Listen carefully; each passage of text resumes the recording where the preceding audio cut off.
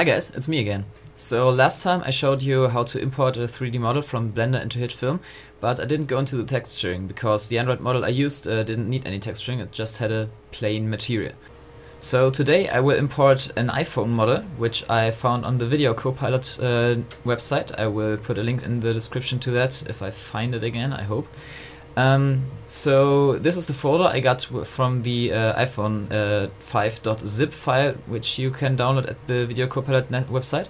And there we have the OBJ file, which we are going to import, an MTL file and several textures, and I'm going to show you what they do just in a second. So jump into HitFilm and we're going to import the model, iPhone 5.obj, rename that. And you can see this already has all the textures and everything set up like it should be. So now this is because there is an .mtm file in the folder which contains the material information. So we have two different materials here, one for the outside case of the iPhone and one for the screen. And those contain the texture for the iPhone and the material data that you can see here. So just that all the materials are set up doesn't mean this looks really good. So especially the back you can see is quite plain and there are no reflections and so on like there should be. I'm going to refine that, but I will do this in a second tutorial I'm recording after this. For now, just keep it at this. We are only having a look at the textures. So you could exchange the texture here. So for example, if you have had a second diffuse texture here with, for example, a white iPhone, you could swap that out by clicking those three dots here and selecting the other texture. So what if this MTL file didn't exist? Let's pretend to the OS that it doesn't exist by just creating a new folder and putting the MTL file in there. And let's try to import the model again. Opening.obj, and now you can see the MTL file is gone. It can't find it, so this is just the plain model with the default material, as you can see here, which is applied to every surface of the model.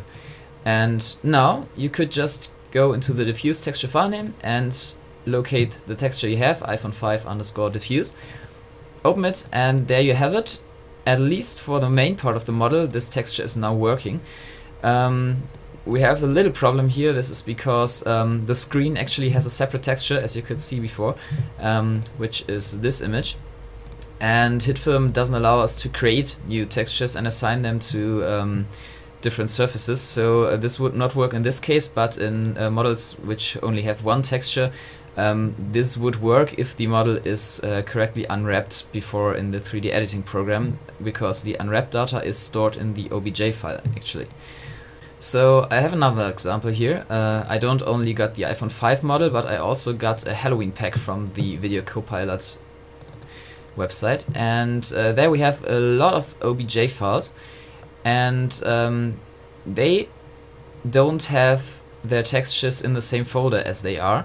They have it here in the Halloween pack maps folder. And I'm quickly going to show you how to rip this off. We're going to HitFilm again and open the 3D model. Locate them in the Halloween pack. For example, let's just take the jackevil.obj. And now again we have just a plain white model because it didn't find the textures at default because there is no MTL file. And so we will have to set up these materials manually. So diffuse texture file name, find that.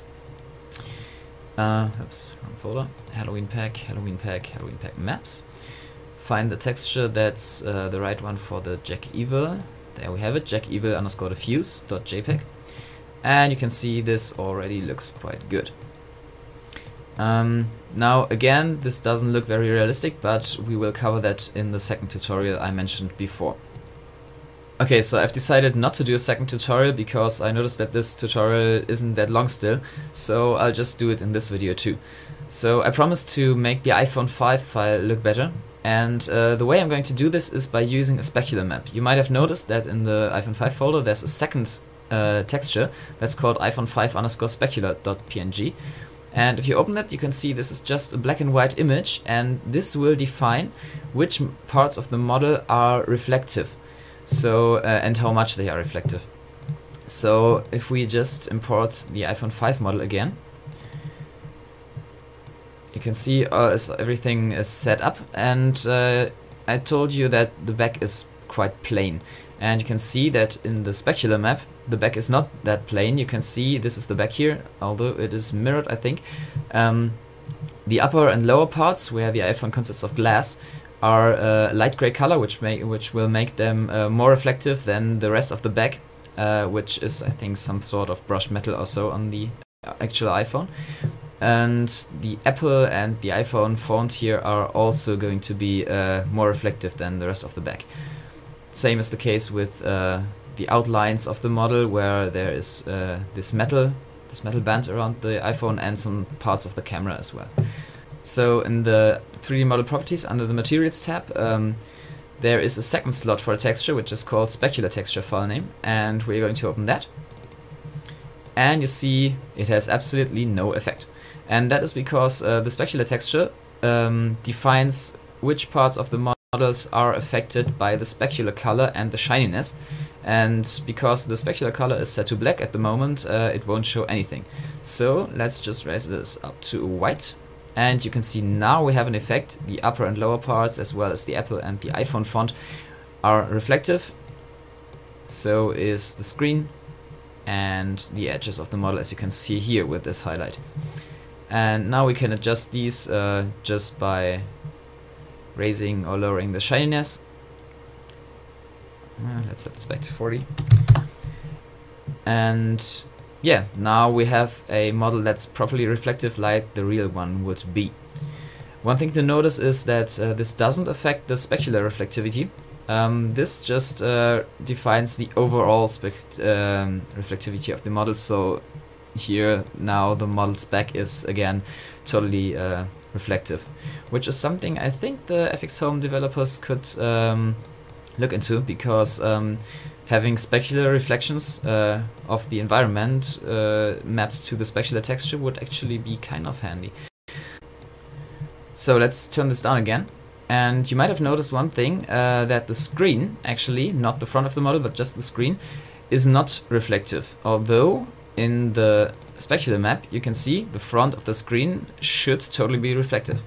Now this is because you can see that the orange_01 material is only applied to these to the outer case of the iPhone, and we have a second material here that is the screen, which defines the screen area. There we have the second texture in, and to get this one reflective, we just up the specular color in here.